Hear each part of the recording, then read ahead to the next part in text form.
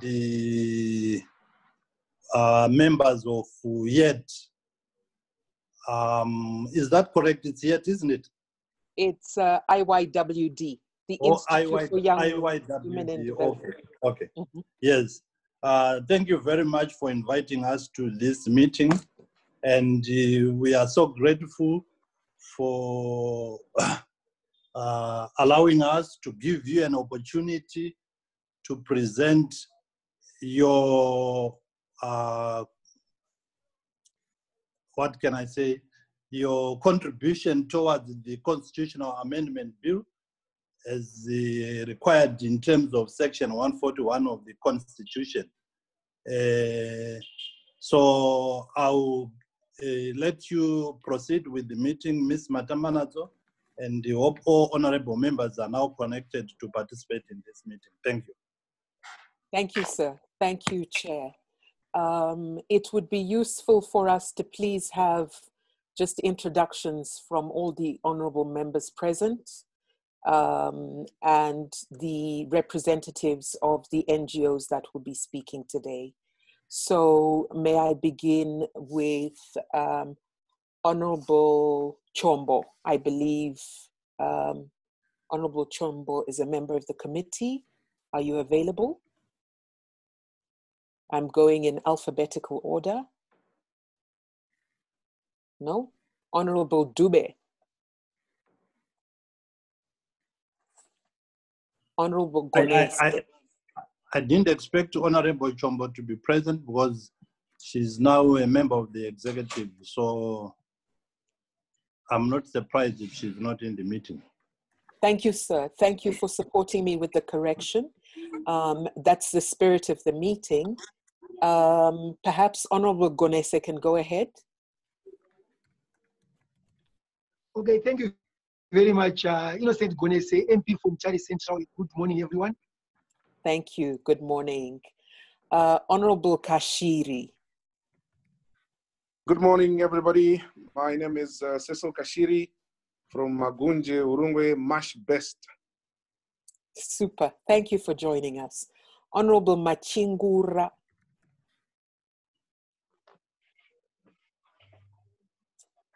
Honorable Machingura, can you hear me? All right. Maybe they can join us later. Honorable Madziva. Honorable Machingura is now a member of executive. Thank you, sir. Thank you very much. Honorable Madziva, could you go ahead? Honorable Madziva, good morning. Good morning. Thank you very much. Thank you. Honorable Masango. Good morning. Thank you. I'm Precious Chinamuma Masango, Member of Parliament for Mangura constituency. Thank you very much. Honorable Mashonganyika. Why is my name missing?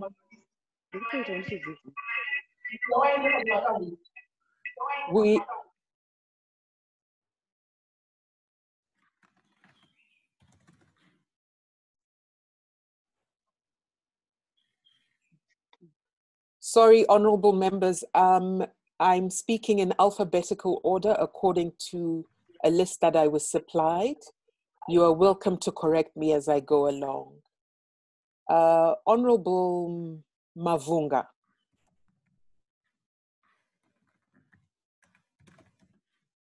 All right. Honorable Mawire.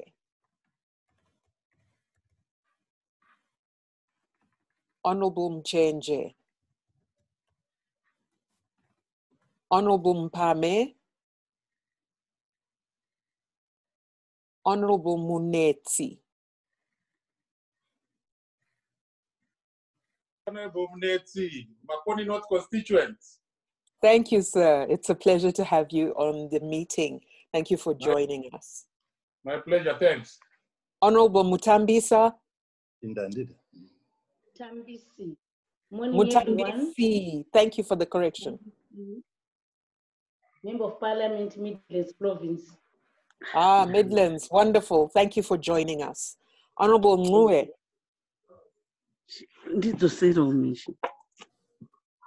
Honorable Mue. Zoom. Honorable Ndebele.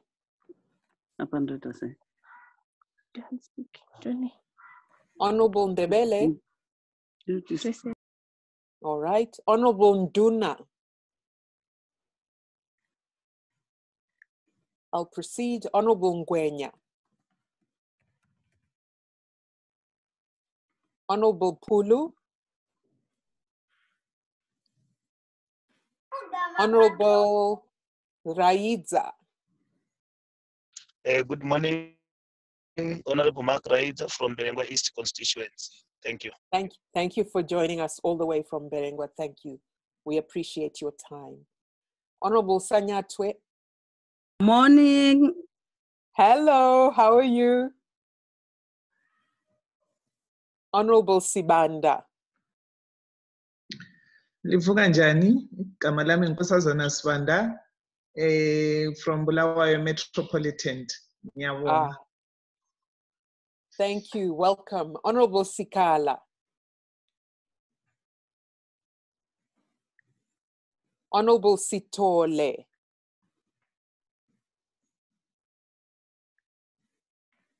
Honorable Zemura. And last but not least, I'll ask the committee clerk, Honorable Jo, to say hello to us. Good morning. My name is Jo Tafanana. I represent Berengwa North Constituency, Midlands Province. Thank you very much. I see some others have joined us and are raising their hands. I think you left me. I think you left me in alphabetical order. Misai Rabwi. I'm sorry. Hello, Honorable Misai Rabwi. You're not on this list. Thank you. It's nice to hear your voice. Probably they threw me out of the committee. Hello, Bella. Yes. Chirichena again. Honorable Chirichena from Midlands Province. Wonderful. Thank you for joining us, Honorable Chirichena. Who else have we left out? Honorable Mavetera from Sekech Komba. From Chikomba. Yes, Sekech Komba. Oh, wonderful. Thank you for joining us. Thank you. Anybody else? And also, Honorable Elizabeth Masu.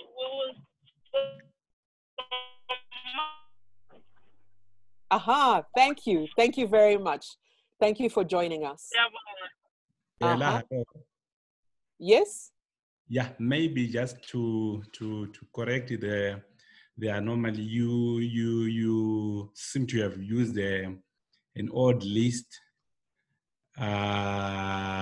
The committee has got now a different membership. Okay. So maybe. Yeah, maybe you also left my name. Please go ahead, sir, and introduce yourself, Honorable. Yes, I am Honorable Murire, Member of Parliament from Sikaon constituency. Excellent. We're very happy to have you here. Is there anybody else who's missing? Excellent. I will hand over now to Gladys Changachirere, who is from the Institute for Young Women in Development. And Gladys, if you could say some introductory remarks on behalf of the civil society groups that you have convened, please. Thank you, Bella. Honorable members of Parliament, herein represented as members of the Portfolio Committee on Justice, Legal and Parliamentary Affairs, through the committee chairperson, the leadership of the Institute for Young Women Development, our fellow co-conveners, the Elections Resource Center, Youth Empowerment and Transformation Trust, Women's Coalition of Zimbabwe, We Lead Trust, Deaf Women Included, and the Alliance for Community-Based Organizations. Other CSO leaders here present, young women, men, and youth of Zimbabwe here present, I welcome you to this important meeting between ourselves as citizens and our august House of the Parliament. This meeting focuses on the agenda of young women, of advancing 50-50 and 25% representation of women and young women in elective politics at local government and parliament in Zimbabwe. As we host this meeting, we have this meeting at a very important time. Firstly, we are having this meeting at a time when the Parliament has announced the dates and schedule of public hearings for the Constitutional Amendment Bill No.2. Secondly, we are having this meeting at a very difficult time in the world because of the global health pandemic of COVID-19, which situation has put the general citizens of the world, and in particular young women and women in marginalized communities, at an even more precarious situation.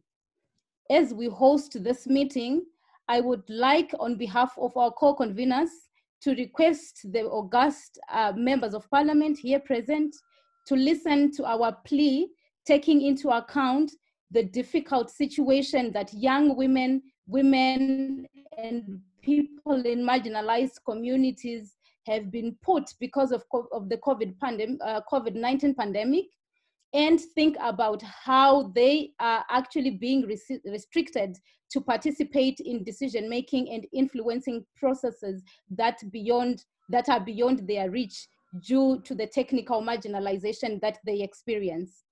Without much further ado, I would like to appreciate your time and to appreciate our facilitator and invite her to proceed with the meeting as per our shared agenda.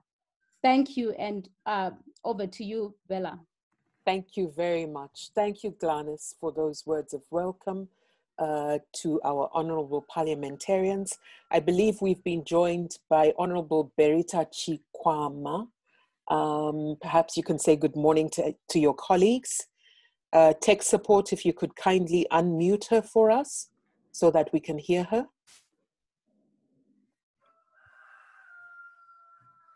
Thank you, Tech. Everyone. Good morning. Berita Chikwama from Kutu East.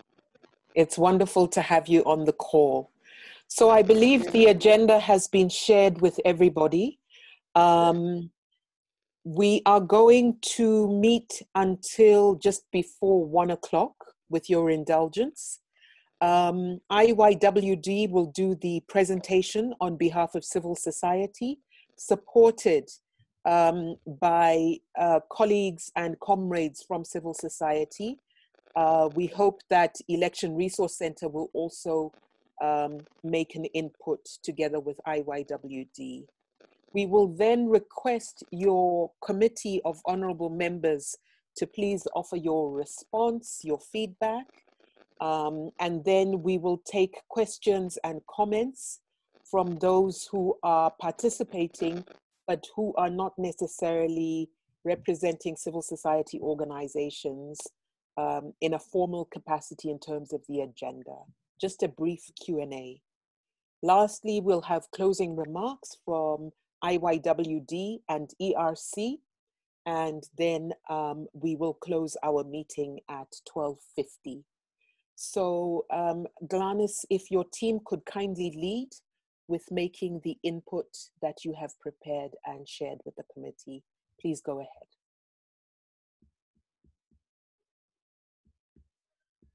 And tech support, could you kindly mute everyone else's microphones?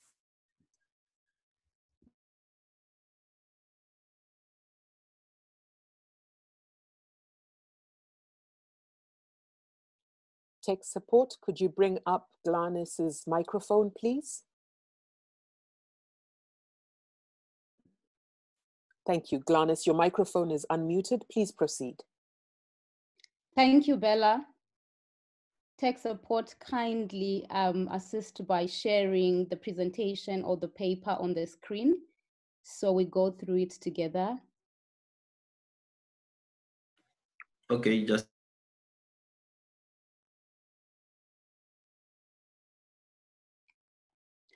So while I await for my colleagues to upload the paper here on the screen for everybody to see it, although it has also been shared individually via email earlier on, I would just like to say that this paper is a culmination of wider and a number of consultations that the Institute for Young Women Development, the Electoral Resource Center, and a number of other CSOs that are part of this process have conducted with various constituencies that they work with across the entire country.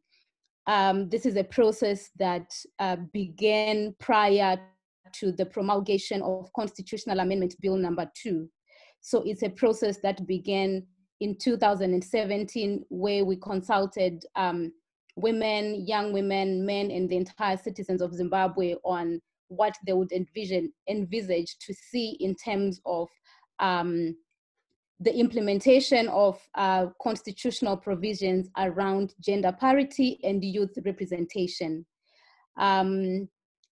While this paper has been tabled before Parliament through the Deputy Speaker of Parliament in November, together in partnership with the Zimbabwe Gender Commission, we have seen the introduction, or rather the gazetting, of the Constitutional Amendment Bill No.2, which make proposals that somehow affect the shared position.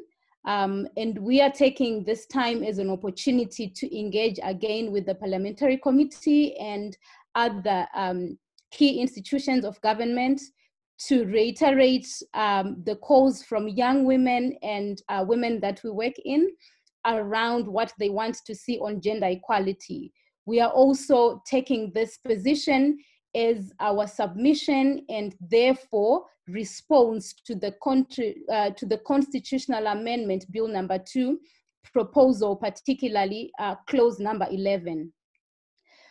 Now that we have the paper on the screen, I will slowly go through the paper, and I think in the interest of time, I will read out where it's very specific, and I will try and add some comments where I think requires additional clarification. And after presenting the paper, we'll still remain open to engage on issues that would still require clarification. This paper is a position on 50-50 and 25% representation of women and young women in elective positions at local government and parliament in Zimbabwe. We are submitting this paper officially today, Tuesday, the 9th of June, 2020, to the Parliament of Zimbabwe. At this very meeting that has been convened with the Parliamentary Portfolio Committee on Justice, Legal and Parliamentary Affairs by the Institute for Young Women Development, in partnership with the Women's Coalition of Zimbabwe, Deaf Women Included, Elections Resource Center, Youth Empowerment and Transformation Trust, YET, We Lead, and other civil society organizations. This is our urgent call to the Parliament of Zimbabwe to withdraw Constitutional Amendment Bill No.2 and rather enact a gender equality law that provides for 50-50 representation and 25% representation of both women and I will start again. This is an urgent call to the Parliament of Zimbabwe to withdraw Constitutional Amendment Bill No.2 and rather enact a gender equality law that provides for 50-50 and 25% representation of women and young women in elective positions at local government and parliament in line with the Constitution of Zimbabwe Amendment No. 20 Act. The background to this call is based on the findings by the Zimbabwe Gender Commission of 2018 that arose from their preliminary election monitoring report on Zimbabwe's 2018 harmonized elections, that although women constituted many voters, their participation as candidates was limited, as evidenced by the low number of women who succeeded in the primary elections of different political parties in the 2018 election. This resulted in 15% being women contesting for National Assembly and 17% contesting at local government. Our plea is also greatly informed by the Zimbabwe Electoral Commission gender inclusion policy of 2020 to 2024, where the Commission pledges to promote gender equality and inclusivity in electoral processes as one of its core objectives. Since its enactment in 2013, the Constitution of Zimbabwe provided a transitory mechanism towards gender parity by providing a constitutional quota of 60 additional reserved seats for women in parliament. And with this statement, we interpret it as that the Constitution provided the 66 seats as a way towards getting to the full realization of gender parity, and on the assumption that by the end of the 2 terms that the quota was supposed to run, the socio-economic and political environment would have opened up and actually facilitate the active participation of women and young women in unhindered ways. As we are aware, this quota is due to end in 2023. And on face value, as we look at this quota, we acknowledge that it actually resulted in a slight increase in women's representation in parliament, both in 2013 and 2018. Women's representation increased from 19% in 2008 to 35% and 31% in 2019 and 2018 respectively. While these incremental gains are celebrated, lessons from the design of the current quota, as well as the constitutional provision on gender equality, points to the urgent need to enact a gender equality law that provides for 50-50 women's representation in order to avoid loss of gains that have been made in the past. Gender equality, as we see it, is not only about women and their right to participate, but is also a prerequisite for the development of the country and the African continent at large. It is a pathway to Africa's Agenda 2063, which Zimbabwe and the Southern African Development Committee have committed to. Additionally, Zimbabwe is a signatory to the Convention on the Elimination of All Forms of Discrimination Against Women, among other regional and international instruments that seek to advance the status of women in society.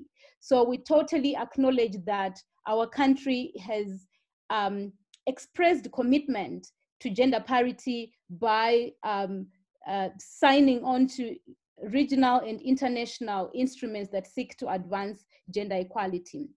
It is against this background that as the women of Zimbabwe, in our diversity and from all walks of life, are calling upon the Parliament of Zimbabwe to enact a Gender Equality Act that provides for 50-50 representation of women, including women with disabilities, in local government and parliament. In the spirit of youth inclusivity, the law must also secure 25% of the 50% of women's seats for young women, including young women with disabilities who are below the ages of 35.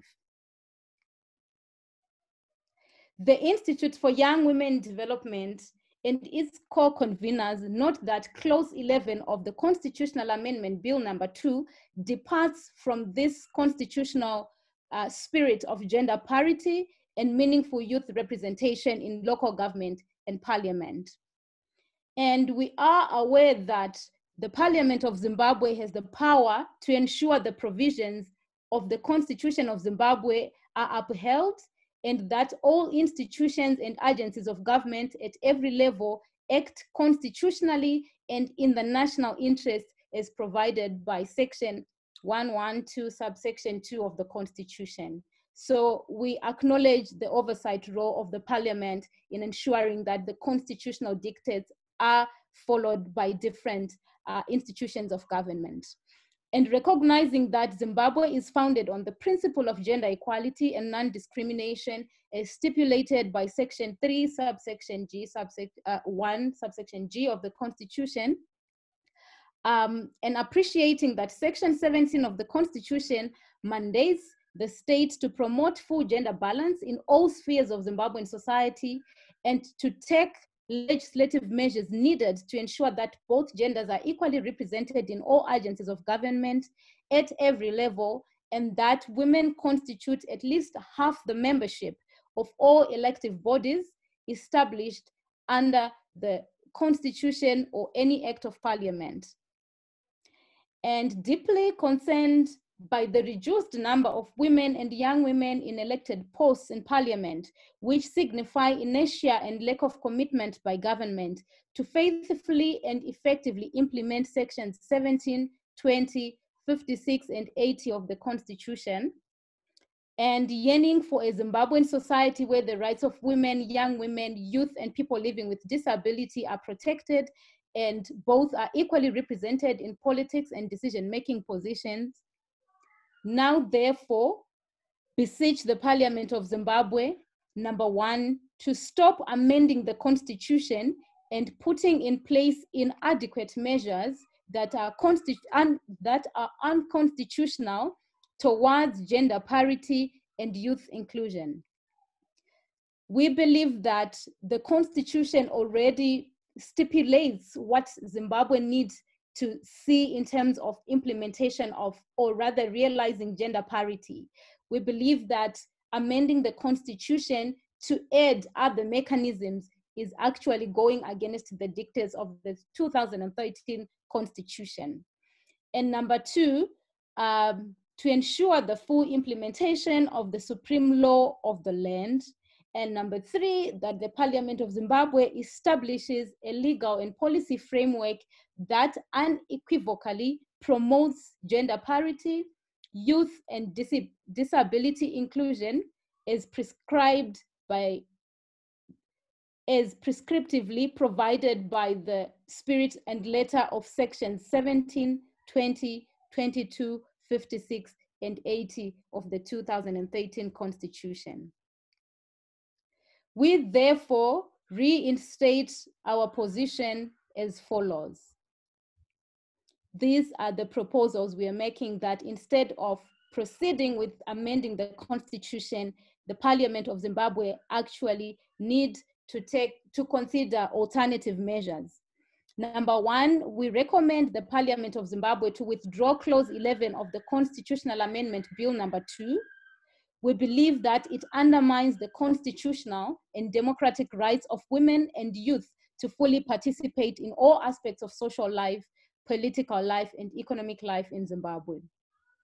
Number 2, we call upon the Parliament of Zimbabwe to fully implement the supreme law of the land and demand the enactment of a specific piece of legislation, namely the Gender Equality Act, and the Act must make it mandatory for the original 210 members of parliamentary seats and 1,958 local government seats to consist of at least 50% reserved for women, and of that 50%, 25% to be reserved for young women.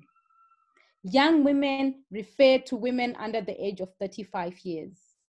Each member of parliament and local government will thus be allocated a specific constituency.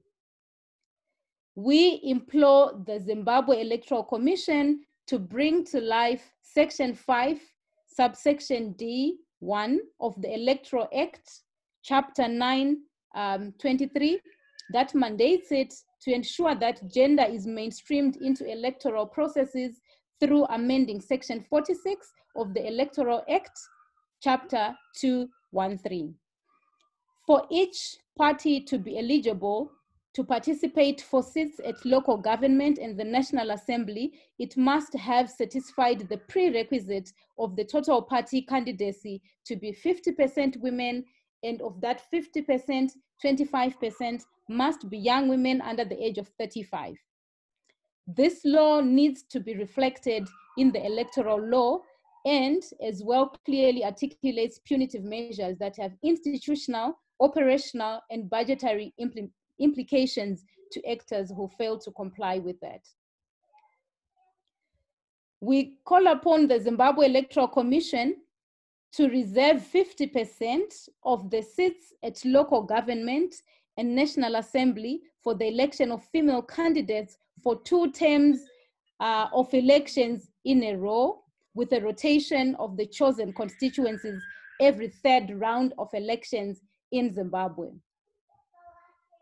We are calling upon ensuring that women who get into local government and parliament actually occupy active seats, and we acknowledge the need to rotate the seats so that not one specific constituency remains a women reserved constituency throughout our entire life.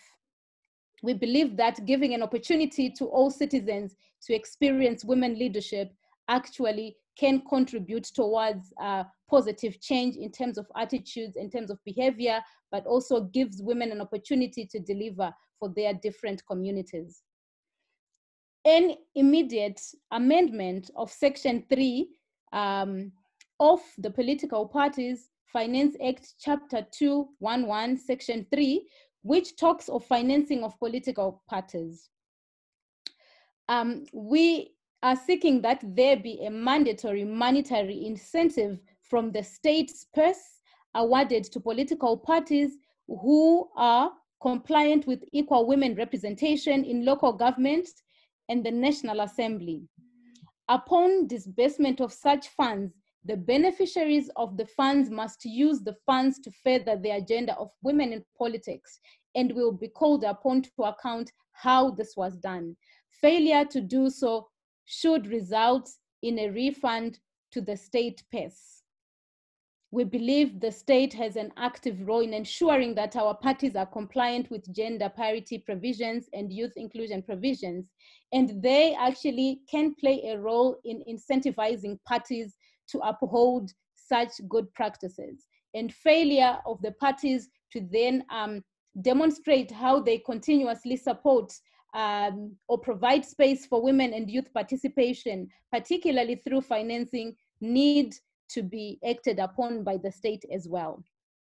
And lastly, in light of funding being a barrier to women flourishing in politics, and in an attempt to level the playing field, we recommend that the Political Parties Finance Act, Chapter 211, contain a clause that limits the amount of money to be utilized specifically for the election of a particular candidate.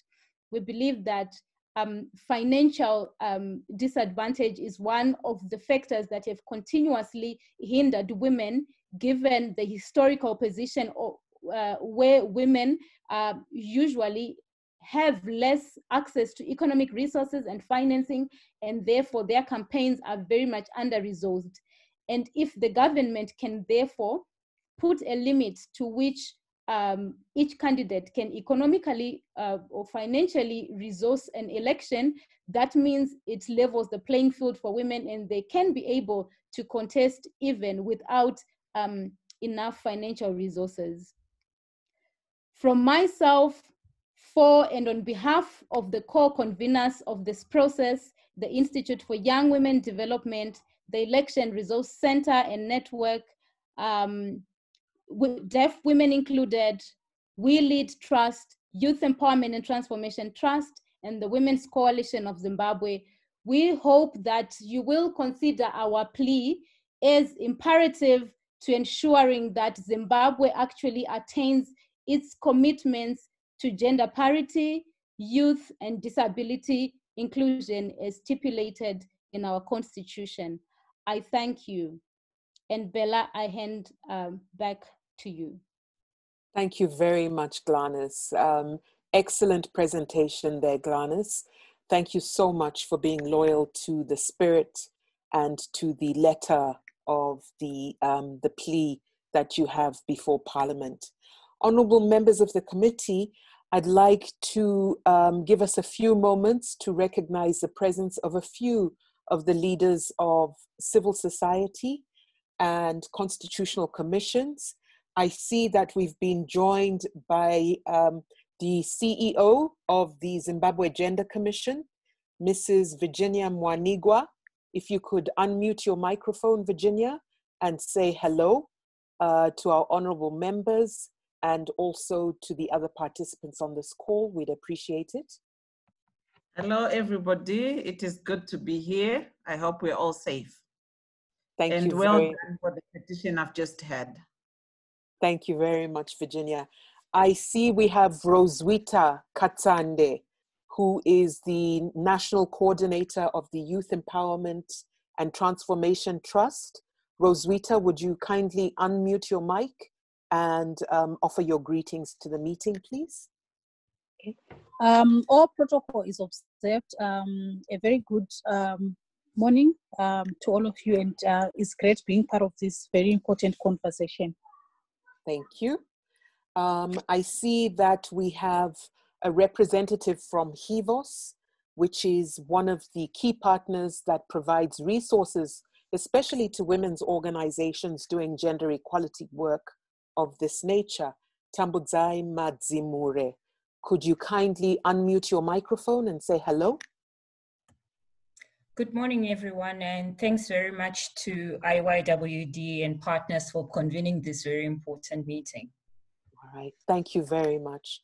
I'd like to note that we've been joined by Sakile Sifelani, the Director of the Women in Politics Support Unit. Saki, if you could unmute your microphone and say hello to the participants.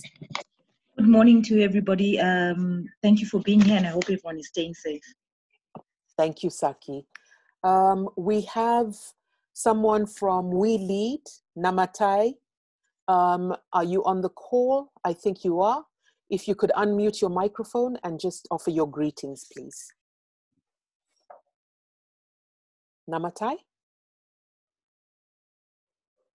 Let me go on to Tembile Pute.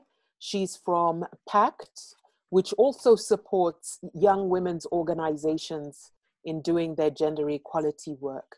Tembile, would you like to say good morning? Kindly unmute your microphone. All right, I'll carry on. I think we have someone from the Women's Coalition. Who has joined us from the Women's Coalition? Is it Sally Lura? Yes, thank you very much. Good morning. I'm Farirai Mudiwa, the Mtare Chapter Coordinator. Thank you very much. What about the Women in Law in Southern Africa, WILSA? Are you on the call? Fadzai Traquino?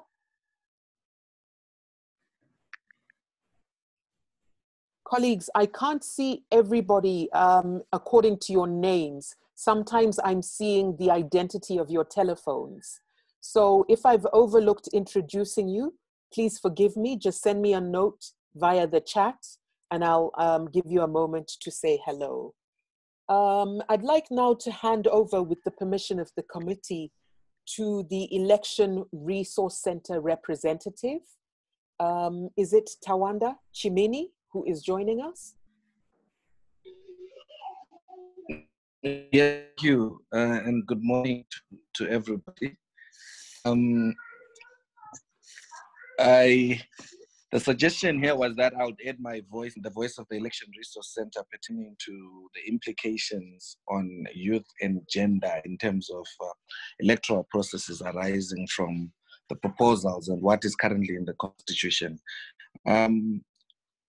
As already highlighted through Gladys' presentation, I think the insistence that we maintain remains necessary in the considerations being made by the portfolio to the Constitutional Amendment Bill, is that there be a full appreciation not only of some token allocation of seats to certain sections of our society, without entering between the building blocks that actually allow the inclusive participation process.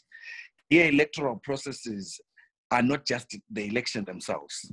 And by elections themselves, ordinarily we then refer to polling day and whether or not people participate in the elections. The thinking behind the submissions that we're making is that while the Constitution makes it very clear around 50-50 representation, the investment at the moment must be towards ensuring that the law are put in place to ensure that such participation is not just at high level. It has to start right at ensuring that, number one, you are not just allocating seats, because there are steps that must be taken to get the women or young women or persons with disabilities point. So them the seats without ensuring they have equal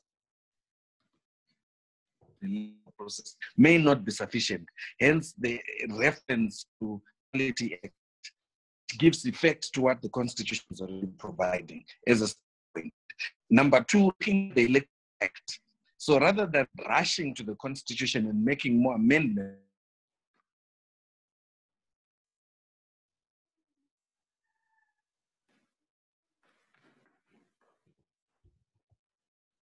We seem to have lost Tawanda. Tawanda, your sound has deteriorated. So I'm going to ask that Onai Hara please introduce herself. Onai is a sign language interpreter working with deaf women included. Please introduce yourself, and then please also introduce your colleagues from Deaf Women Included. Thank you, Onai. So my name is Onai Hara.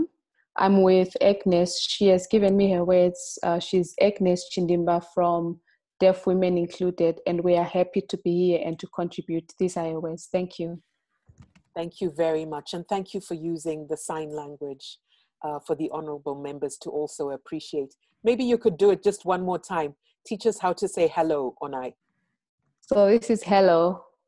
Okay, honorable members, can I see you Hello, saying hello everyone. in sign language for your disability community? Can I see you? Hello. Hello? All right, excellent. Thank you very much, honorable members. Aha. And that's how you say thank you. Can you teach us how to say thank you? Aha. Thank you. Thank you. Touching your chin. Tinobata chirevu, my honorable. Kana tichitenda ma ne sign language. I believe there's a representative from the Zimbabwe Election Support Network, as well as a representative from MISA Zimbabwe.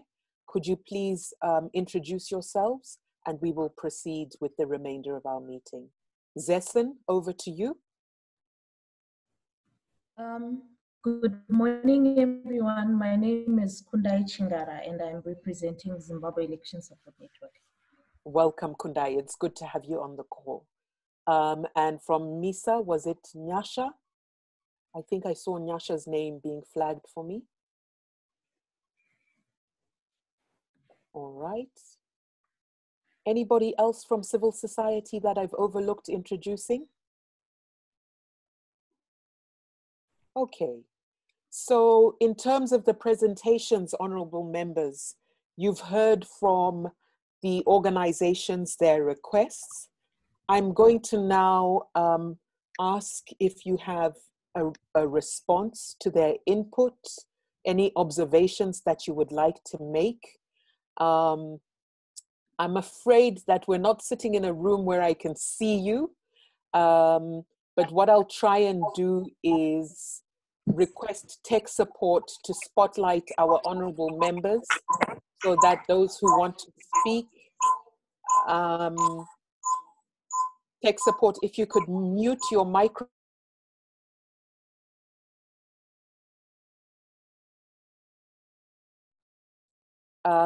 If our honorable members would like to respond, please show by raising your hand and being very active on your screen where possible.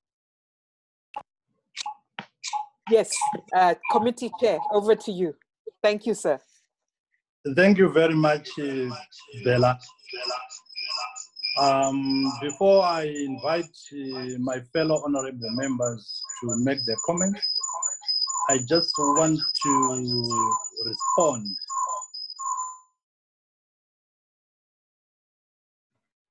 Kindly unmute yourself, Chair. I've muted everyone else.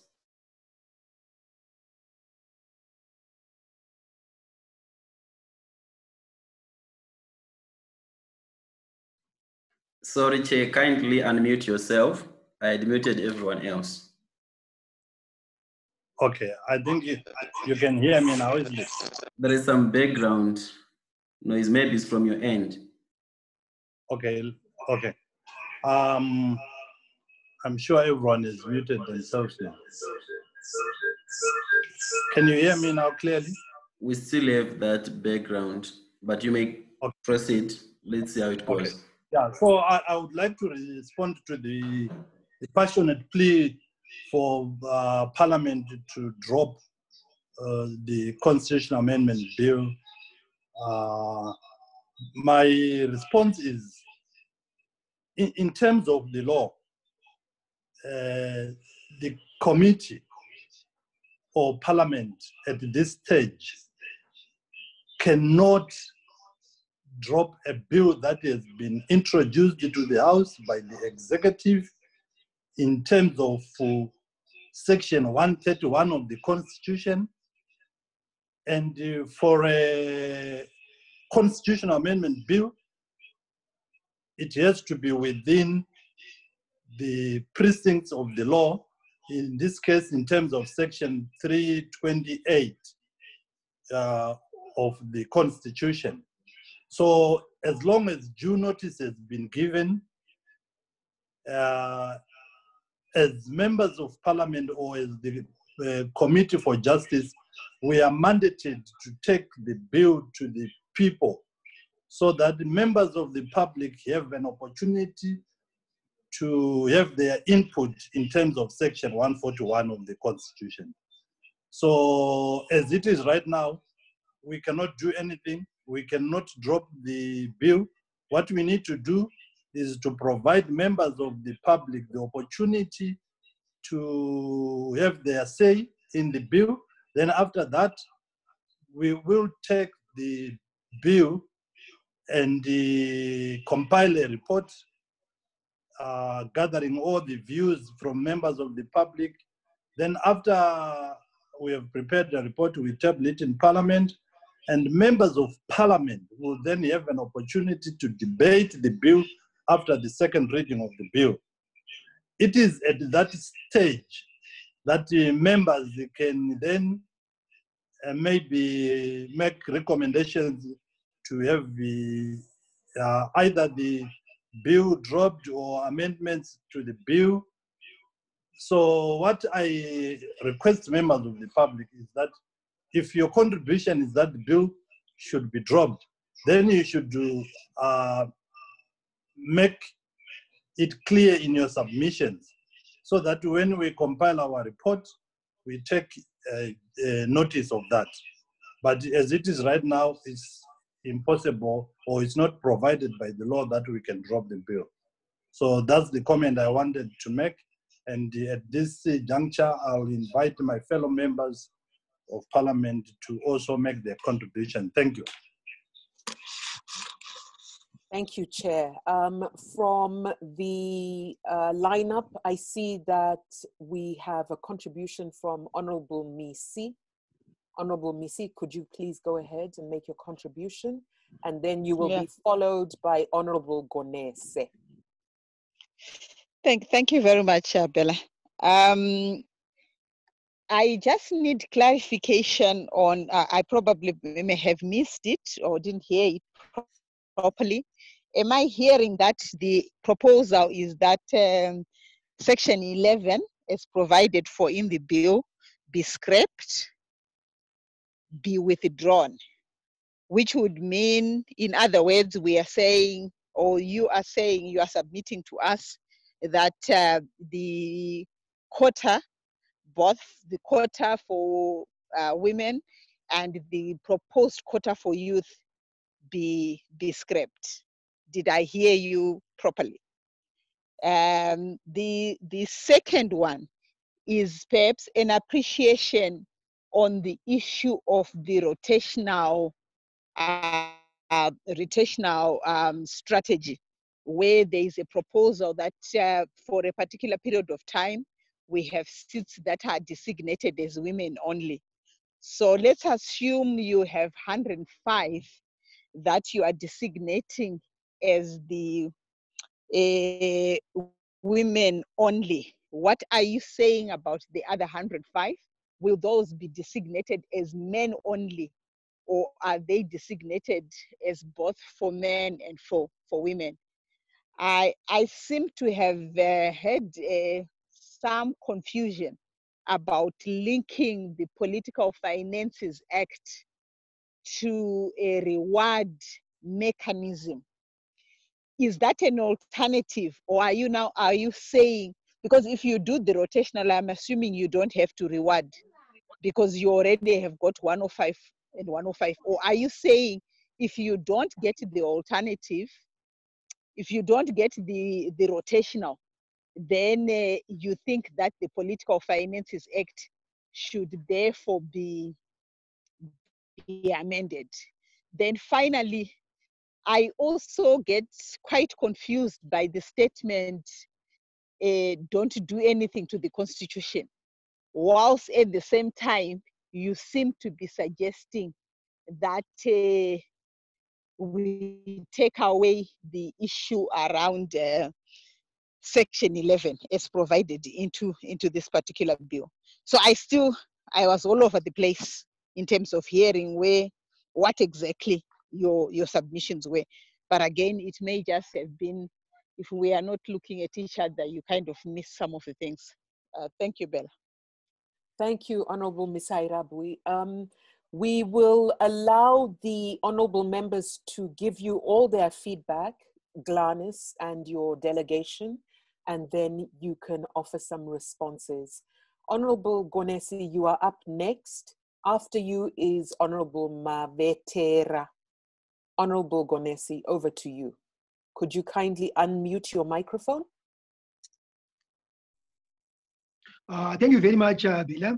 And I really want to thank you for the comprehensive presentation, because in the past, you normally get people making proposals without dealing with the how part, and I'm happy that you've given your comprehensive proposals.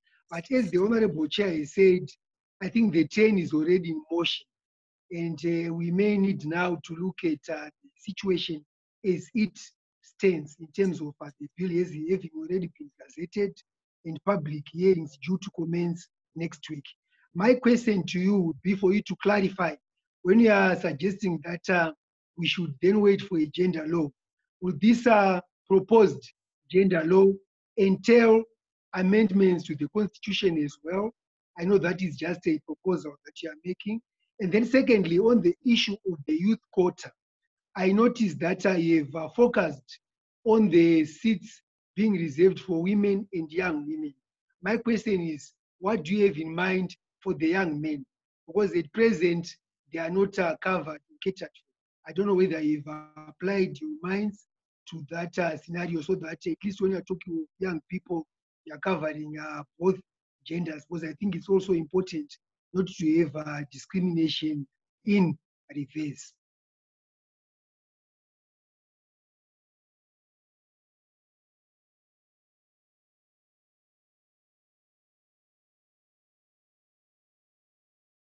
Below, in terms of the definition of youth, is 15 to 35, and I want to have some clarity as to whether the participation for young women will be confined to those who are above the age of 21, which is the age at which one can contest for elections, or do you want it to be lowered to below 21? So these are the issues which I would want you to clarify. Thank you. Thank you very much, Honorable. They have built on the issues that Honorable Misai Rabui raised. We will now hear from Honorable Mavetera. If you could kindly phone and make your contribution, we'd appreciate that. All right, thank you very much. I want to thank you for the presentation. But I just wanted to say I'm looking at the issue, especially of the youth quota.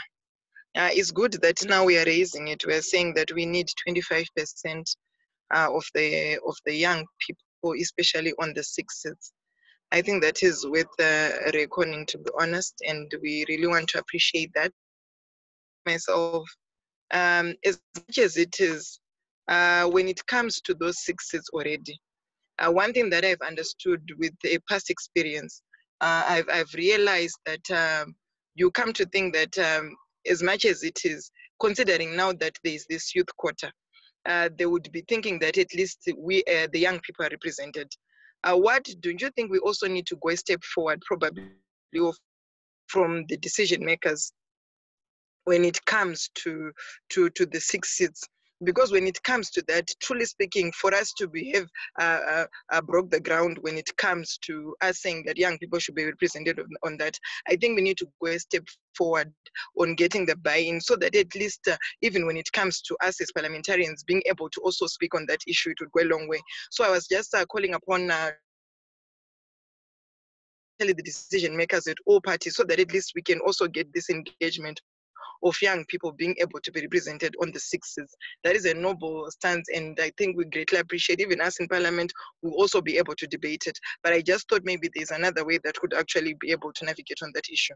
And then on the 10 seats that are reserved for the young people as well, which are 10, this rotational basis of us saying that at least we needed, the first port of call was we needed at least,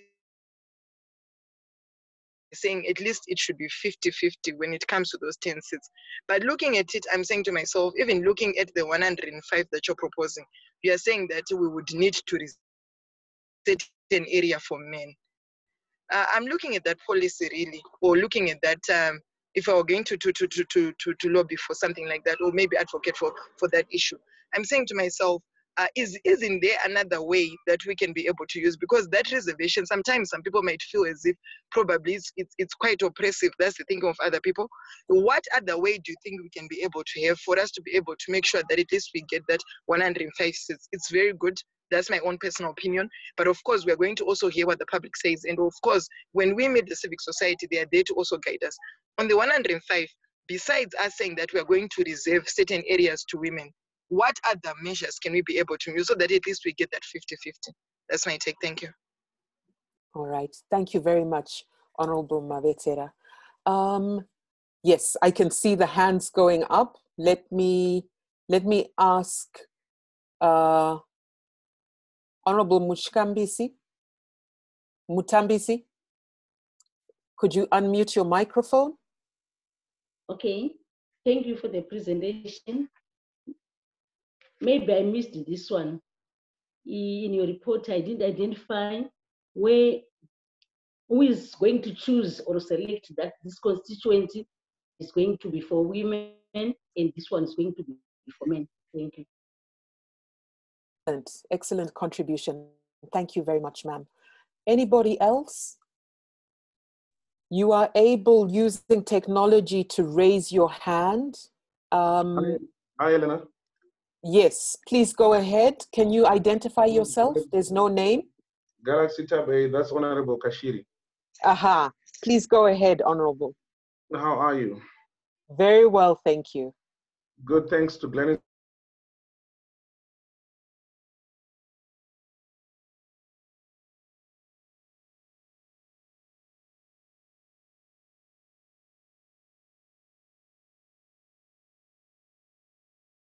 The whole amendment bill in its entirety. And then you went on now to say, no, we should withdraw clause 11. If you want, if as a civil service organization, you want the bill to be withdrawn, why then go and say now we want clause 11 to be withdrawn? And instead have Gender Equality Act inserted in. That alone, I think you need to rephrase it and present it in a way that people understand. If you want the entire bill to be withdrawn, stick to that. If you want the bill to go through and just let clause 11 be withdrawn, state it as it is. And then from there, the Political Parties Finances Act, Chapter 2, subsection 11, I think, where you were calling that they're capping financing of the elections so that there is a level playing field for both men and women. My question is, how realistic is that going to be? What mechanisms will have to be put in place, and how will this be managed? You know, I'm just thinking about, is there no other way you can come around it and present it in a manner that people really do understand and see the reality of it? Those are the two or three points that I just wanted to check with you. Thank you. Thank you very much. I think we have Honorable Zemura. She's been trying to raise her hand. Yes, ma'am. Please, can you speak up? Honorable Zemura, can you unmute your microphone for us, please? I saw someone supporting you in the background. Could you ask your assistant to help you make sure that, yes, your microphone is on. Please go ahead. I heard you saying that women's quota should rotate their constituencies. May I please know how? Because these constituencies have only one woman representative. So if we rotate, which way do we do it? Excellent question. Thank you very much, Honorable Zemura. And it's so nice to see you using the technology. Well done, Mama. Well done. Congratulations. There are hands going up. If I can't recognize you, please try and post your hand up in the on your screen so that I can see your hand using the technology, or try and wave very aggressively in front of your screen. Honorable Sibanda. Honorable Sibanda, is that your hand you wanted to contribute? No? Okay. I think those are the contributions we have at the moment. Before I hand over to Gladys, and I see Tawanda is back from Election Resource Center, I wanted to recognize that we have on the call a colleague from one of IYWD's partner organizations that also provides funding for them. I've been sent the name. Is it Gladys? If you could assist with the name of the person rather than the organization, because I don't see the organizational name.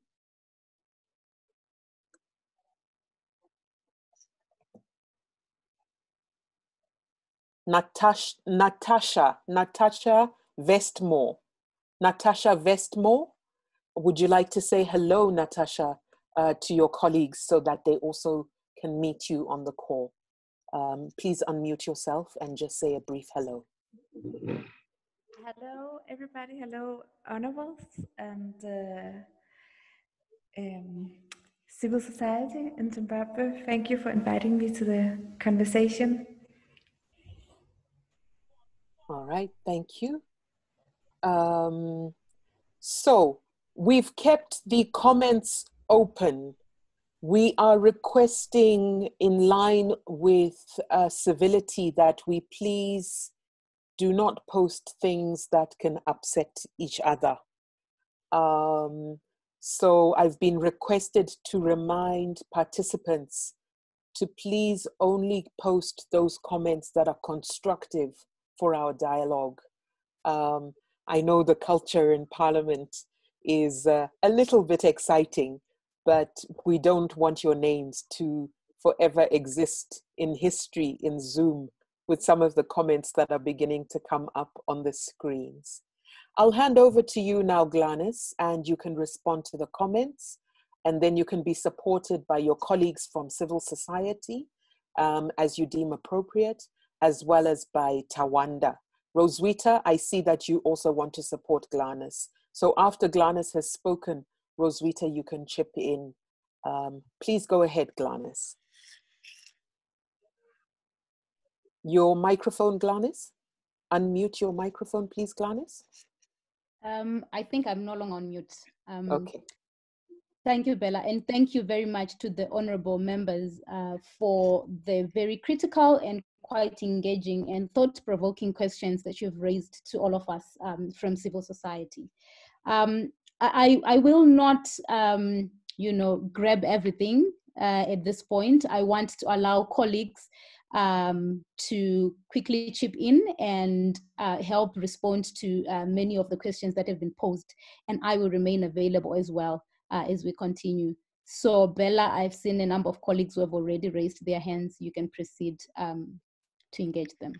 All right, thank you, Gladys. Roswitha Katsande from Yet. Please, can you go ahead? Kindly unmute your microphone. Thank you, Bella.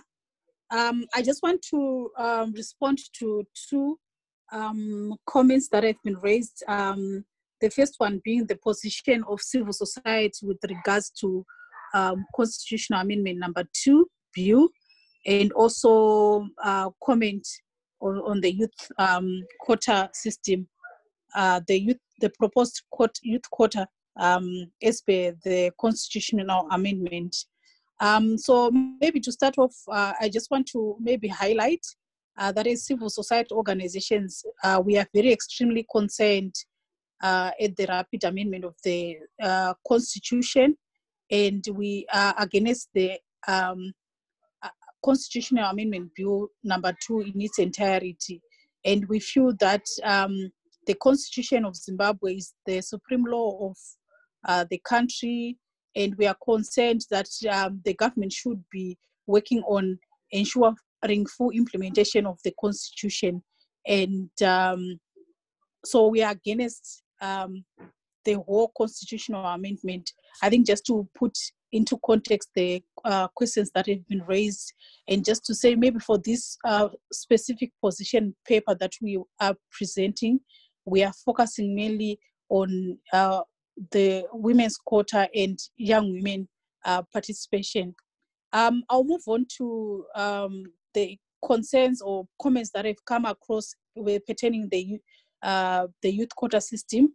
I'm from Youth Empowerment and Transformation Trust, and we are also against the proposed youth quota, the 10 seats in the National Assembly. When you read through it, on the surface, it appears as if it's a positive development. But however, we note that the 10 seats is not going to increase the number of young people in Parliament.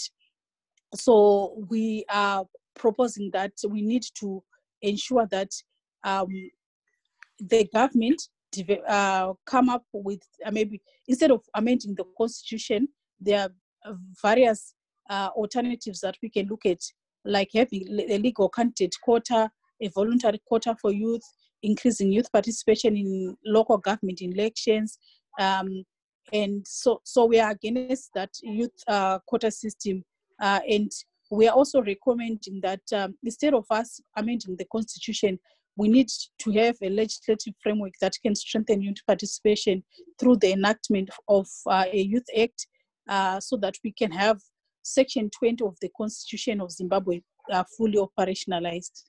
So I just wanted to highlight that those 2 points to say we are against the Constitutional Amendment Bill in its entirety, and also the position with regards to the youth quota system.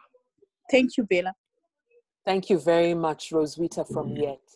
You will be now listening to Sakile Sifelani from Women in Politics Support Unit, and then she will be followed by Virginia Mwanigwa from the Gender Commission.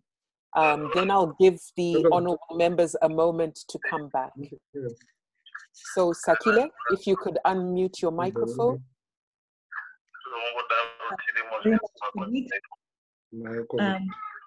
Okay, I'm not sure.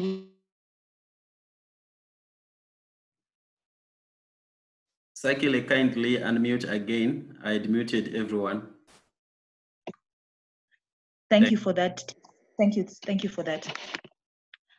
Just to clarify, The counter proposal that we are making as civil society is that the division of the seats on gender lines is 105 or 979 at local government to women, 979 at local government to men, and another 105 in parliament for men. In other words, the current seats that are what we call direct election seats or constituencies and wards, those would be shared between men and women. So it is not to say that one gender is being excluded, but rather is to say that each genders have an equitable number of seats. That's the first clarification. Secondly, the second clarification is to say that within the seats that we are speaking about, we are not making reference to the current quota, which is the 60 seats. So the seat rotation that was being proposed was rotating the 1,958 seats and the 210 direct constituency seats between the two genders. Then in terms of how would these seats be how would these seats be selected to say this ward or this constituency would be a male seat or a female seat? Our proposal is that we have a new body, a new process under the Zimbabwe Electoral Commission, which involves multiple stakeholders, including the political parties and civil society, to do an exercise of delimitation. And ZEC currently, within its constitutional powers, already has the powers to do delimitation, including other sectors such as gender. So it can include gender as a form of delimitation. The third question around resourcing of political parties. The reference is being made to the existing framework on how political parties receive resources from the government. And in this regard, we are making direct reference. Sorry, is that me? I don't know what happened.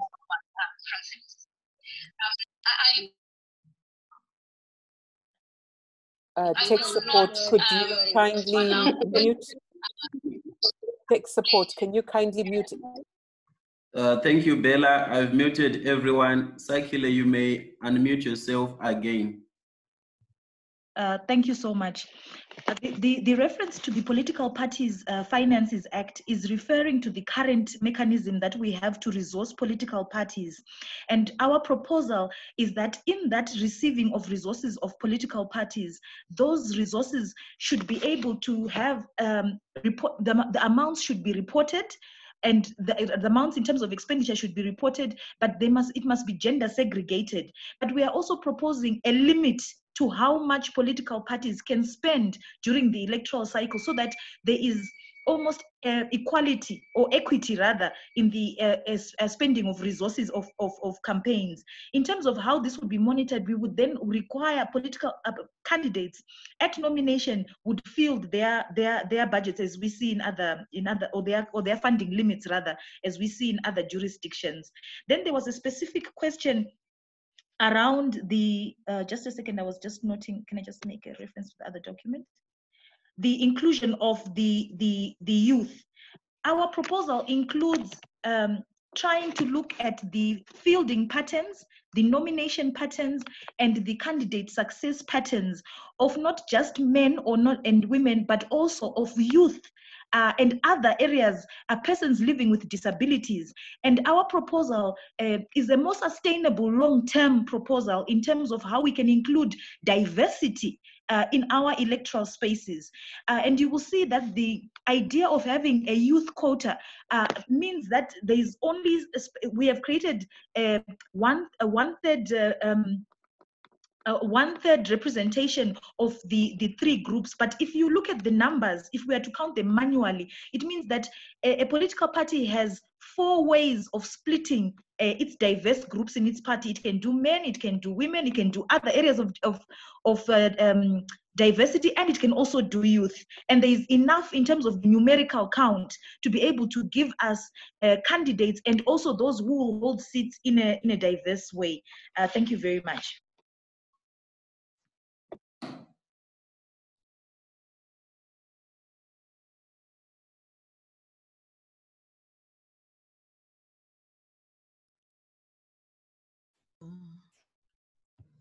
Bella, you may have to unmute yourself. Oh, can I come in? Thank you. We'll go to Virginia. Okay. Thank you very much, Bella. And thank you very much to the co-conveners of this meeting, which is very useful and very key and relevant for this particular time in Zimbabwe. And I just want to appreciate the efforts by the coalition of the different organizations that came together to put this paper, whose contents actually converge with the Zimbabwe Gender Commission's position, where we are saying that we really feel that the Constitution is very clear in terms of the need for gender equality and non-discrimination, and does not necessarily, and whatever is being proposed within the Constitutional Amendment is much less than the benchmark that the Constitution gives us. So we want to appreciate the efforts of the various organizations that have come together, and also the Parliamentary Portfolio Committee for this time of dialogue. I'll just end by a question specifically, where we want to understand as the Zimbabwe Gender Commission on the issue of the youth quota. We understand that it says that there will be 10 seats reserved for youths, of which 5 of them are supposed to be for women. And we have been trying to also understand how practically that is going to be done, because from where we are sitting, it's only probably 1 seat that would be able to go to a province, to each of the provinces, if they're going to use the format that was used for the 60 seats. So we just want to understand from the members of parliament, from their dialogue with the executive, have they actually gotten to a point of how the 10 seats in the event and we really hope that it doesn't come to that, but in the event that we get to a point where the constitutional amendment is what's being used, how practically is that going to happen in terms of the inclusion of the youths? Thank you. Because it's 10 seats and it's 1 seat per province. So how are you going to ensure that across the provinces, you then have the division that will give us the 5 seats for women? It's something that we've not been able to wrap our heads around. Thank you. Thank you very much. Thank you, Virginia. There's the mathematics, and that's been very useful to have your contribution. We'll go over to Agnes. Honorable members, may I request that you hear Agnes via her interpreter, Onai. Onai, are you going to unmute your microphone, please? Thank you. And tech support, is there a way you can show both Agnes and Onai for us, for the honorable members to appreciate the very powerful thing that they are doing in terms of disability inclusion in this consultation that they agreed to have? Tech support, if you could Thank you, assist. Bella. So we have spotlighted Onai so that all of us can be able to see Onai. But I would request that all of us, if you check at the front of your screen, where you see the participants that are in this meeting, you can go to Agnes and then choose an option to pin video so that you also see Agnes. Thank you, tech support. As Onai is using her voice, it may be useful to interchange spotlighting between Onai and Agnes. If you are able, tech support. If it's not viable, we understand. We just wanted to try something different. Over to you, Onai and Agnes. Thank you very much, Bella, and greetings to everyone. So the first thing Agnes has said, she's trying to reconnect actually because there's no Zesa in her place anymore. So she sent me her contribution and then she said, I'll read it through. I don't know how long it will take for the ZESA to come back, but I wanted to talk about the representation of persons with disabilities at all levels and not just the upper house. So for example, currently we have 2 senators, which for over 2 million persons with disabilities, and these senators have the same disabilities. So how do they know what other disability types have? So is it possible that also within our contributions, we also remember that disability is not just a homogeneous group, but also persons with disabilities come in their diversity. So we also have to acknowledge that in all the discussions that we are going to do, especially when we're talking about young women. We also remember that young women with disabilities, they come in their diversities. And that's why I'm saying that we need to have them included at all levels. Thank you. Thank you very much. And thank you, Tech Support, for your assistance. Onai, you can mute your microphone. We will then have our honorable members coming back with further inputs. I'll begin with Honorable Misairabwi, and then I'll go on to Honorable Raidza. So Honorable Misairabwi, could you please unmute your microphone and kindly proceed?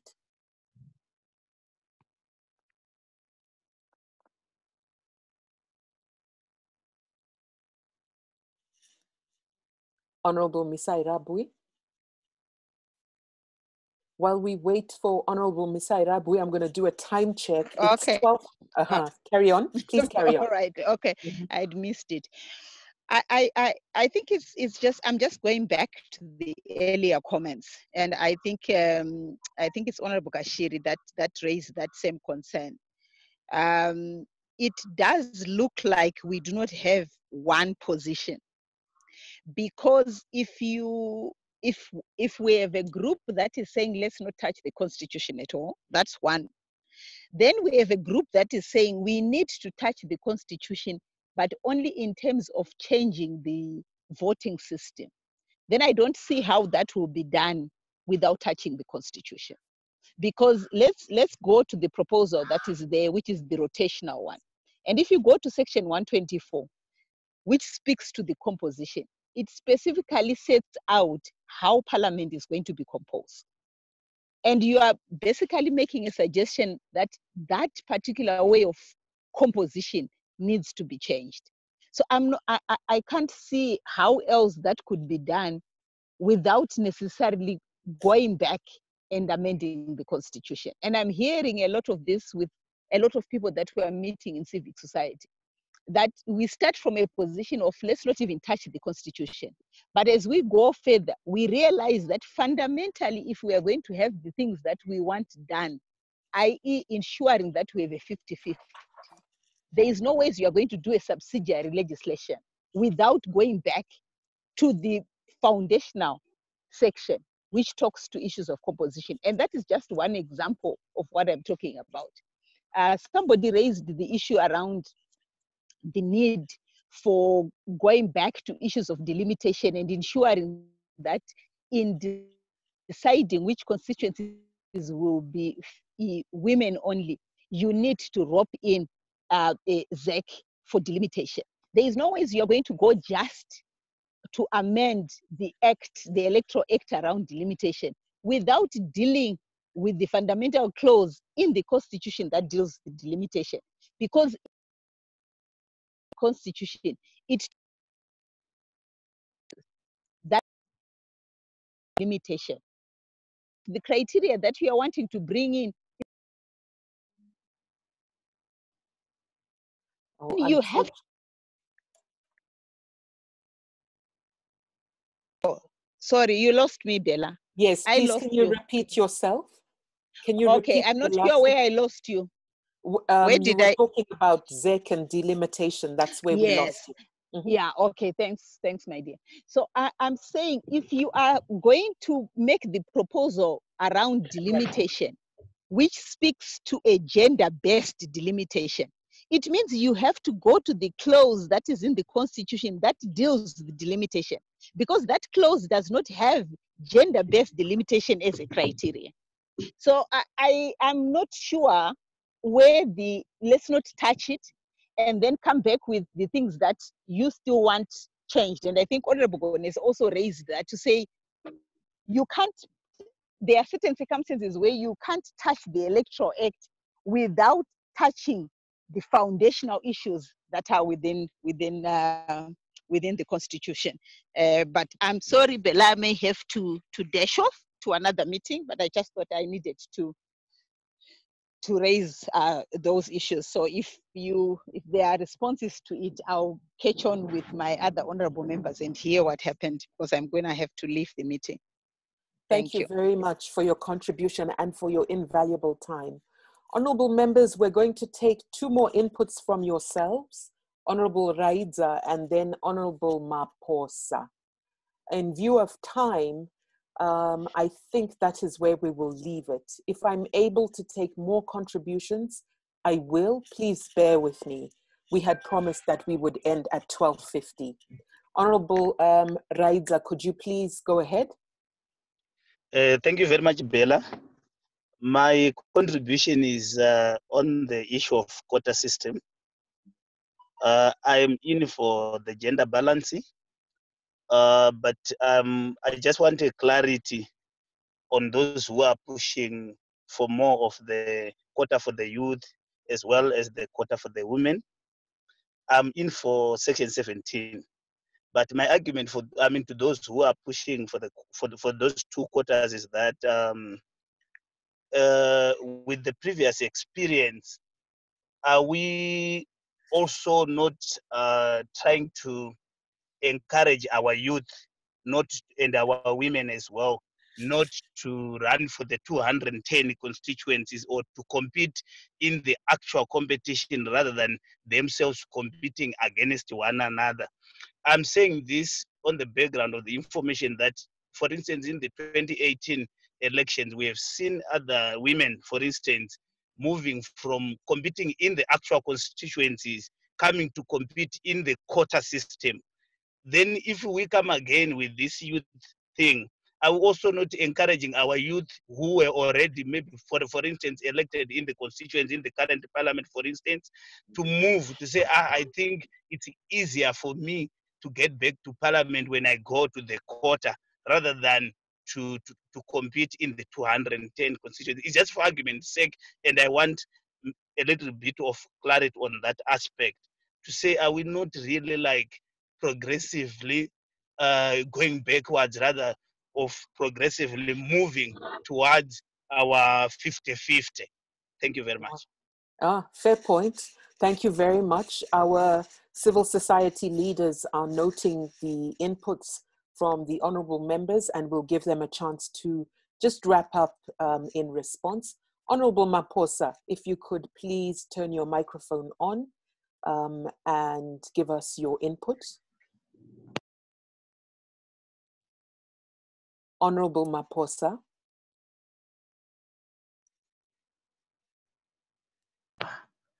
Do you hear me? Yes, we can hear you loud and clear. Please go ahead.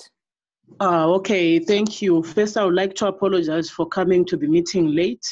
I had other commitments that spilled over to my time. Unfortunately, I did not have to hear a lot of things that were said here, but I would want to believe that according to the points that were given, that the meeting was about the 50-50 and the 25% of the youth quota. What I would just want to say is, as civil society, since we are going to come up with a position paper, you must be clear on what you want to be added in the constitutional amendments, because we risk at times to have our points mixed together, and at the end of the day, somebody does not know exactly what we want. So like we were discussing in previous meetings, we have to be clear that do we want the quota system to continue, the proportional representation, the quota system to continue as it is? If not, we need to have clear points on how we want it to be done. Like when I came into the meeting, I heard others talking about the 10 seats for the youth, and they were saying how feasible is it going to be. So it is your time as civic society, as the youth, to say we need it to be done this way. Because if you leave it like that, what take precedence, even if we debate in parliament, what will come out at the end of the day is the constitution itself. If we don't amend it in the constitution, it will remain the same. What is going to happen is us having to extend the quota system, but without the amendments that you need. So I'm saying this is a chance for the civil society, for the women groups, for the youth groups to come out clear on what they want. If they want the extension, how do they want it done? Because if we just say we want it, then the constitution will take precedent to say political parties will bring the list. So for some of the things that we discussed when I was not there, I will hear from other honorable members. For now, I will just end here. Thank you very much. Thank you. Thank you, Honorable Maposa, and well done for being tech savvy. You were sending your request to speak via the DM, which is very, very useful. and supportive of your moderator. Honorable Chinyanganya, are you there? Yes, Yeah, please I'm here. proceed. Okay, please proceed. Tech support, could you spotlight the honorable member, please? They've got their video live. Okay, great. Thank you may you. proceed whilst we are spotlighting you. Thank you. All right. Honorable member, please go ahead. Good afternoon, everyone. I've been listening to the contributions from the civil society and from fellow members. My contribution will be the feasibility of the youth quota system. I do concur with the other previous members who said we're talking about the issue of the youth not being able to really contest for the 210 seats. In as much as the youth constitute the majority of the population, I agree they need to be empowered, but we can't empower them by giving free freebies on a silver platter. They need to work for the constituencies. Okay, thank you very much. Thank you for that input. Yes, statistically, 75% of Zimbabwe's population is from young people, people aged 35 and under. So your point is very valid. And I believe that the contribution has spoken to that. Honorable Nduna, if you could contribute, and then Honorable Mavetera, you'll be our last member of parliament. Tech support, Honorable Nduna has a video available for us. Well done, you're wearing your mask. We are very proud of you. Please go ahead, Honorable Nduna. Thank you so very much, Madam. What I just want to put across is that the constitution, the current constitution, there's no death in terms of the inclusion of the youth. So as you discuss, as you debate, you need to introspectively interrogate the constitution, where it says for one to be a member of parliament, you have one to be above 21 years of age. And you basically need to be a Zimbabwean and a registered voter, nothing else. So you'll find that as Zimbabwe, we have quite a youthful population, and they are quite aggressive, and they are quite they are also quite ambitious. You would want to know that they have included themselves in the current dispensation through through their inclusion in the 210 seats. So as you deal with the issues of the youths, do not segregate them completely to say these those that need a quota system. We have youths that have taken it upon themselves between the ages of 18 and 35, and they have said, I am going to take the bull by the horns and make sure that I get what I can and can what I get what I want from what we have. So this is what I thought I should put across to you. So as you interrogate this, please be alive to the scenario and the situation that the youths are allowed in the current dispensation of the current constitution. The constitution has no depth in terms of the limitation of the youths. It is actually open-ended, to say the least. Thank you, Honorable Nduna. Honorable Mavetera will be our last contributor from our honorable parliamentarians and the committee that has given us their time. It is now 1:45. We have 5 minutes left. After Honorable Mavetera has spoken, we will then give Tawanda Chimeni a few minutes to say something. He's from the Election Resource Center. Remember, he was on the call and we lost him. He's come back. He's got a few things he'd like to say. We will then hear from Sakile Sifelani from the Women in Politics Support Unit. And lastly, from our hosts, Gladys, you will wrap up the meeting for us. So, Honorable Mavetera, if you could proceed. All right, thank you very much. I wanted to say on the issue of the 25%, which is youth quota, one thing that I think we also need to take cognizance of is that right now we still have a policy and we do not have an act. So there's great need for us to be having an act which will then make it highly enforceable, because as it stands now, we are saying that we need 25% to the young people, but it's just a policy. So there is need for the Youth Act then to be enacted so that at least it can then become highly enforceable. And then the other issue that I was saying is that when we say 35 years, if you come to think of it, we've got international bodies that recognize youth, which is 35 years and below.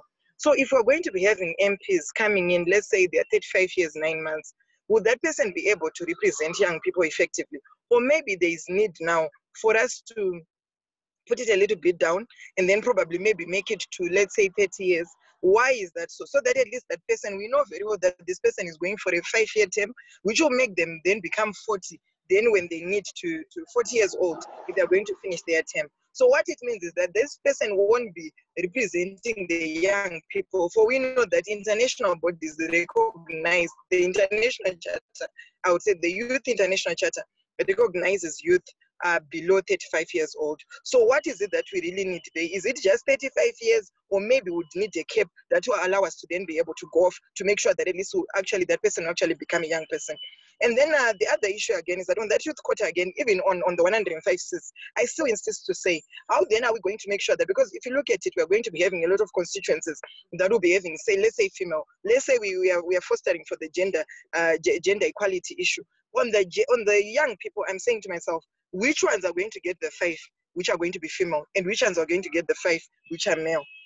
So what is it that we are saying? Would it not be prudent for us even to push a way forward to say, if possible, maybe we want 10 seats for female and 10 seats for women, so that for male, especially on the youth quota, maybe for us to maybe be able to foster maybe or advocate for 20 seats. But then if we don't maybe if we don't succeed on the 20 seats, at least on the 10, how then are we all going to make it possible for us to be having the 5 seats for men and 5 seats for women, and make sure that at least we get a representation that will make everyone be happy as young people? Thank you.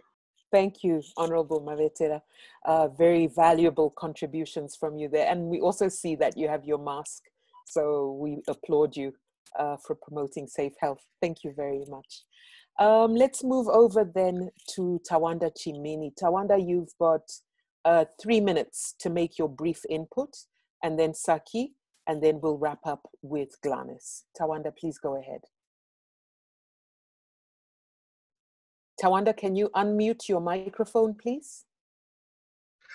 All right, thank you, Bella. I think I'll do this in a minute or a minute and a half. But just quick points. Number one, from our assessment, and I hope we can clarify this to members of Parliament, if the intention of the Constitutional Amendment Bill No.2 is to improve gender parity in elected position as one of the intentions, our view is that, as experienced over the last 7 years with the new constitution, doing it in the constitution alone is not sufficient. In fact, it hasn't achieved what the intention of the constitution is. Hence, our attempt to highlight to the committee that there are other ways in which such gender parity can be achieved. And it is our submission that we can achieve more through focusing, for instance, on the Electoral Act, through focusing more on issues of political party finance, through focusing more on dealing with how we put in enabling legislation, for instance, on issues such as delimitation. So on 2 important issues that, that helps us highlight this point. Number one, the question of Section 124 of the Constitution, where the Constitution talks about the composition of the National Assembly. In Section 124(2) of that part of the Constitution, it says that elections of members of the National Assembly must be conducted in accordance with the electoral law. So when we talk about how you can allocate 105 seats and 900 and something seats at the local authority level, and of course the 105 at the parliamentary level, this can actually be fixed through the Electoral Act, and we don't need to amend Section 124 of the Constitution. The same applies for issues of delimitation. It may be correct to argue, and I'm not a lawyer, to argue that you may need an amendment to Section 161 of the Constitution in terms of addressing the delimitation process, because for you to get the 210 seats, there should be a delimitation process. But our submission is that you don't need to amend the delimitation clause under Section 161. All you need to do is to give effect to the delimitation process through the Electoral Act, and then focus particularly on two sections of Section 161 of the Constitution. The first section being Section 161, 6C, which talks about geographic distribution of voters, and 6D, which talks about a community of interest as registered voters. That opens up ways in which the Election Commission administratively can then begin to think about how they allocate those seats. And there are ways in which other countries have done this. Just like, you know, in the past, whenever there was a draw in an election, there was what was called drawing of lots, where Okay, if there was a tie I'm in the number. I'm afraid I really need to ask you to wrap up your input. All right. I'm So basically, the insistence here really is that we can achieve more in terms of attaining gender parity without necessarily amending the Constitution. There is still a lot more that we can make use of in the current Constitution to give effect and in fact improve the numbers of women representation and youth representation without going back to amend what has already been provided for. I hope Saki will also come in and cover the things that I have not been able to highlight at this moment. But thank you for the opportunity to present. Thank you, Tawanda. Thank you very much. Saki, if you could unmute your microphone. Thank you very much. I think to just buttress the position that we're making as a collective is to say that in our view collectively, we do not think that achieving the highest standards of inclusion and diversity and non-discrimination need to be directed through a constitutional amendment. Our position is that there are lots of subsidiary acts that do not require that do not require constitutional amendment for the legislators to be able to strengthen that and attend to and still maintain a high level of diversity and non-discrimination. Secondly, we raised the issue of the Electoral Amendment Act to deal with deficiencies arising to how political parties field their candidates. To raise issues around how political parties support candidates through their own internal candidate selection processes and ultimately up until we get to nomination court. So in our view, as a society, and also as those who are working on issues of gender and gender equality, the constitutional amendment process is not appropriate for meeting the needs that we have. Thank you. Thank you very much, Saki, for tying it up so neatly. And indeed so intelligently and informedly. Glynis, I'm going to hand over to you. We don't expect you to answer all the questions that have been put to you within the time that we have left, but rather perhaps diplomatically to use the time that we have to express your gratitude and indicate how you will do follow-up work. Glynis? Thank you.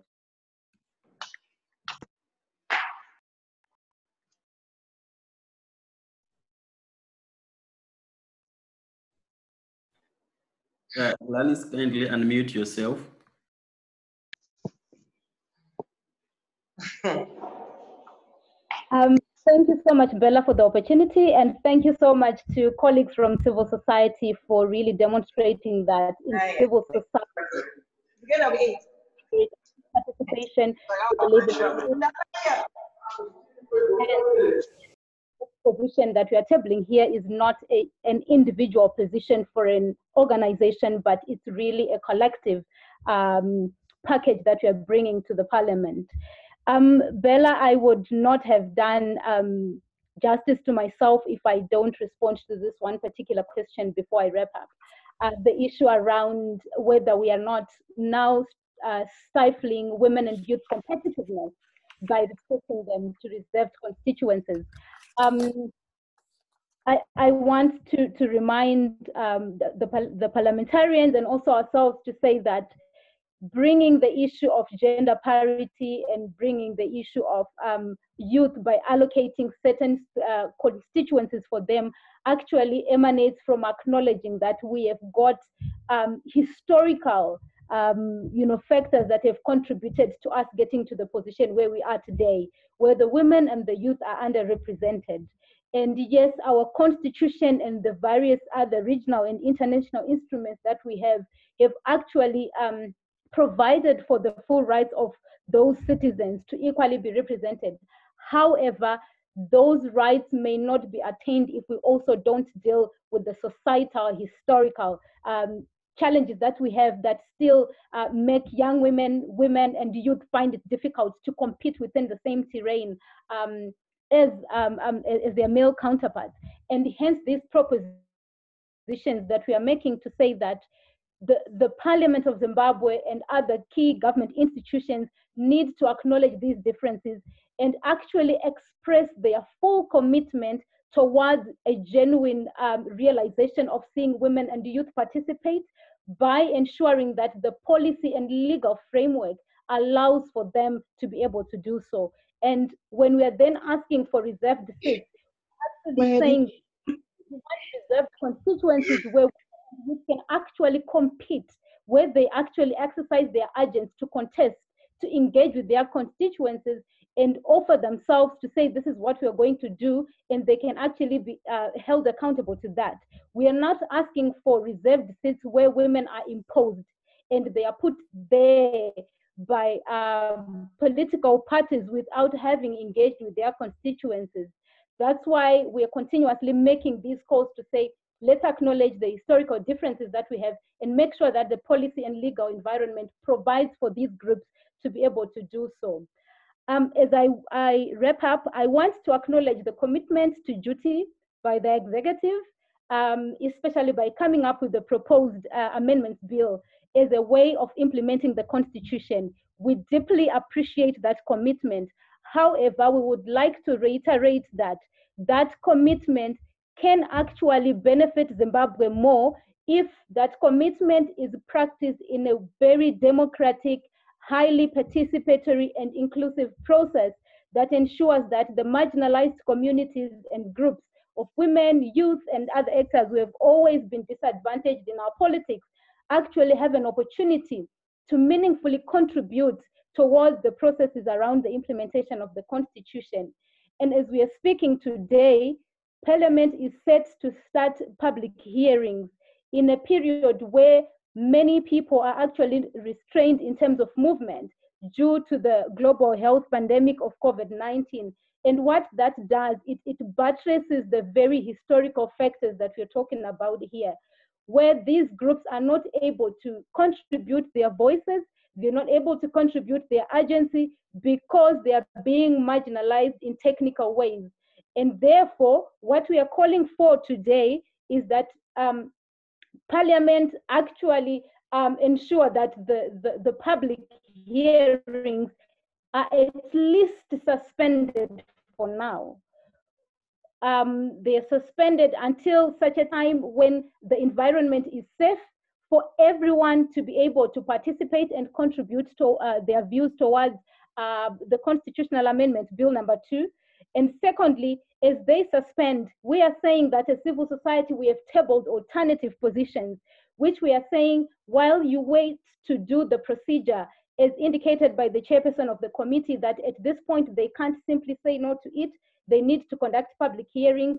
We're saying we are providing you with alternative mechanisms that you can start to think about and ask how these can actually be put in place without necessarily amending the Constitution.